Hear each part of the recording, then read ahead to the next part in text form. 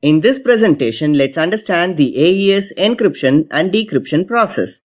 As usual, let's start the session with the outcomes. Upon the completion of the session, the learner will be able to, outcome number 1, recall the AES structure what we have seen in the last lecture, and also we will recall the relationship between the key size and the number of rounds, which is very much important as far as AES is concerned. Outcome number 2, we will understand the AES encryption and decryption process. And outcome number 3, we will know the various transformations in AES encryption and decryption process. Before understanding the AES encryption and decryption, let's quickly run through the AES structure what we have seen in the last presentation. Here is the AES structure. So the input plain text, which is of 128 bits, which is actually stored in the input state array, which is of 16 bytes. 16 bytes means 128 bits. So the 128 bit input is stored in the input state array. Then it is given to the initial transformation first. So this initial transformation is actually requiring a round key, which is round 0 key. Please make a note of this now. If you understand this part, then it will be easy to correlate in the next diagram what we are going to see shortly. So after the input state array is transformed using this initial transformation, the result is now stored in the state array, and this is actually given to round 1, where this round 1 is taking 4 transformations. Then it is given to round 2, it is going to take 4 transformations, and it goes on. Then it goes to round n-1, which is also having 4 transformations, and that result is given to round n, which contains only 3 transformations. And whatever we get from the round n transformation is going to be stored in the final state array, and this final state array is going to contain 16 bytes of information, which is 128 bits. For n rounds, we need n round keys. Also, we need one more round key, which is for the initial transformation. So round 0 key is used for initial transformation, and round 1 to round n transformations need round 1 to round n round keys. And all these keys are actually scheduled by the key scheduling algorithm, which is going to take the key which is of m bytes, where this m and n, the number of rounds, has a relationship. So m is the key size, which can be 128 or 192 or 256, and n can be 10 or 12 or 14 as per the key size. So if the key size is 128, number of rounds is 10, 192 it is 12, and 256 it is 14. So what we need to understand in this diagram is that the round key, for every round we are using a 16 byte round key. 16 bytes means obviously 128 bits. So this key scheduling algorithm may take input of 128 or 192 or 256, but all the round keys will be of constant size, which is of 128 bits in nature. And based on the key size, the number of rounds are going to be varying. Always remember, the last round will be having only 3 transformations, whereas the remaining rounds will be having 4 transformations in each round. Now, what is happening inside every round? So we can see that there is an initial transformation, which is requiring a round key, and also round 1, which is having 4 transformations, which is also requiring a round key. Now let's turn our attention towards what is happening inside every round and inside this initial transformation, so that we will understand how this plain text is converted into ciphertext, and also the reverse, how the ciphertext is converted back to plain text. This is what exactly the AES encryption and decryption. Let's dive into the AES encryption and decryption, and let me show the diagram for this now. So we can understand that in the previous diagram, the input, the plain text, which is of 16 bytes or 128 bits, is actually converted into ciphertext, which is of 16 bytes or 128 bits. It can be any AES variation, AES 128 or AES 192 or AES 256, but the input size and the output size remain the same, which is of 128 bits in nature.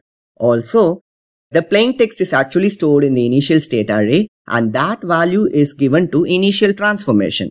Can you see here in the previous diagram, the input is actually going to initial transformation, which is taking a key. So here also the plain text is actually going to an initial transformation, but that initial transformation is not a round 1 or round 2 transformation. Before entering into the round, there is an initial transformation, where in that initial transformation, we are just adding the round key. So the plain text 128 bits are taken, and we know the key size, right? So this is a word which is generated by the key scheduling algorithm. As I already mentioned, the key scheduling algorithm is going to generate the subkeys or round keys that are required for every round, including the initial transformation. The key scheduling algorithm first generates the key that is required for the initial transformation, that is adding the round key to the plain text. So the words 0 to 3 are generated by the key scheduling algorithm. A word means it is of 32 bits. So 0, 1, 2, 3. So 4 words it is generating. 4 words means 4 into 32, which is 128-bit key. It is generated by the key scheduling algorithm for the initial transformation. And what is happening here? A simple XOR operation is carried out. So the plain text 128 bits or 16 bytes is added with the 128-bit key.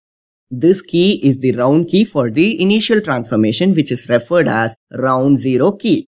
Once the XOR operation is performed, then it is entering into round 1. Let me just show the previous diagram. So once the initial transformation is done, what is happening here? A simple XOR operation, just the plain text is added with the round key. A simple XOR operation. Then that result is stored in the array, which is entering into round 1, which is having 4 transformations. Now the output of this initial transformation is given to round 1, where in round 1 we have 4 transformations: substitute bytes, shift rows, mix columns, and add round key. So these are the 4 transformations that are happening in round 1. I will explain in the next presentation about these various transformations that are used in every round. The transformations are substitute bytes or simply sub bytes, shift rows, mix columns, and add round key. Now if you see here, what is the key size in this example I am showing? 16 bytes. 16 bytes means 128 bits. So I am talking about AES 128. AES 128 means how many rounds it's going to take. As per the table, it's going to take 10 rounds. So 9 rounds will be with 4 transformations. Can you see here? Round 1 to round 9. I mean round 1, round 2, round 3 up to round 9. There will be 4 transformations: sub bytes, shift rows, mix columns, and add round key. Similarly, can you see here? Round 9 is also having sub bytes, shift rows, mix columns, and add round key. And the last round will be with only 3 transformations. Can you see here? The last round, the 10th round, is having only 3 transformations: sub bytes, shift rows, add round key. Can you figure out what transformation is missing in round 10 or the last round? It's the mix column that is missing in the last round. Always remember, for n-1 rounds we need to perform 4 transformations, and for the nth round we are going to perform only 3 transformations, where we are going to omit the mix column transformation. So if you proceed like this, the plain text is actually converted into the ciphertext. Now let's focus on how key scheduling is happening. We will see about the details of the key scheduling in a separate lecture, but for now, we know that there is a key scheduling algorithm which is going to expand the keys by taking the input key size. This input key size may be 128 bits or 192 bits or 256 bits. If the key size is 128 bits, then we are talking about AES 128, which takes 10 rounds. If the key size is 192 bits or 24 bytes, then we are talking about AES 192, which takes 12 rounds. And the final version is AES 256. This AES 256 takes 14 rounds of operations. Always remember, we are going to process all the rounds, but n-1 rounds with 4 transformations and the nth round with 3 transformations. So this key scheduling algorithm gives the words 0 to 3 for initial transformation, which is performed with the add round key operation. Then for round 1 we need key, right? So once 0 to 3 are expanded by the key scheduling algorithm, the key scheduling algorithm expands the key so that it can generate the words from 4 to 7. The words 4 to 7, which is the round key for round 1, which is given to round 1, and words from 8 to 11 is given to round 2, and likewise the keys from 36 to 39 is given to round 9. And finally we have one more round with 3 transformation, which is the last round. This last round takes the words from 40 to 43. And this is the key that is used for round 10, and whatever the data that is coming out after performing the add round key operation in 10th round, that's exactly the ciphertext. Now just tell me how many words are here. For this input key size, which is 16 bytes or 128 bits, there are 44 words that are expanded by the key scheduling algorithm. So from 0 to 43, 44 words. 44 words means 44 32 bits data. So all these are expanded by the key scheduling algorithm. So this side is the encryption portion and this side is the decryption portion. Can you see here? The decryption takes the ciphertext as the input and then it generates the plain text back. So this is a perfect example for AES 128 because the key size is 16 bytes or 128 bits. Now the words that are expanded is also depending on the key size. Why? Because the number of rounds are going to be extended. If the key size is 16 bytes or 128 bits, then it's going to take only 10 rounds. For 10 rounds, only 44 words are required. If the key size is 192 bits or 24 bytes, then we need to have 12 rounds. So for 12 rounds, we need to have 8 more words additionally, right? So 52 words are actually required. So 52 words are actually required for AES 192, and for AES 256, then we need to have 60 words because it's going to contain 14 rounds. And coming to the decryption, as I already mentioned, it's going to take the ciphertext as the input and it's going to generate the plain text as the output. In the encryption, what we did, the plain text is initially added with the round key, then n rounds are performed, then we got the ciphertext. Now the ciphertext is actually given to the decryption algorithm, where this ciphertext is actually given to the round key. In encryption, we first did the initial transformation, which is adding the round key. In decryption, we are just adding the round key first. Then it is given to round 1, round 2, up to round 10.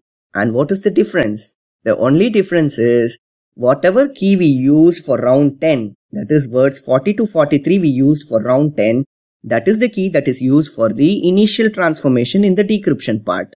So the initial reverse transformation in the decryption part is taking words 40 to 43 as the round key. Then round 1 takes the key 36 to 39, which was actually used for the encryption in round 9. And round 9 takes the key, the words from 4 to 7, where this round key was actually used by round 1. And for the 10th round, whatever we used for the initial round in the encryption, that word is used as the key. So the 10th round of decryption takes the round key, which was actually the round key during the initial transformation. Also, please be noted that the final round in both the encryption and the decryption has only 3 transformations. See, in the encryption, the 10th round or 12th round or 14th round will have only 3 transformations, whereas in the decryption, the same 10th or 12th or 14th round will have the same 3 transformations. So we cannot exactly say that the decryption is quite opposite to the encryption because it depends on the structure of the AES. I hope the encryption and decryption are clear to you. Before we step out, let's revisit what are all the 4 transformations we did. So from this we have come to know that there are 4 transformations in the rounds. One is the substitute bytes, shift rows, mix columns and add round key. Let's elaborate on this in the next presentation. And that's it guys. We recalled the AES structure and the relationship between the key size and the number of rounds. We also have understood the AES encryption and decryption process, and we also have seen various transformations in AES encryption and decryption process. I mean in every round what are all the various transformations. I hope the session is informative and thank you for watching.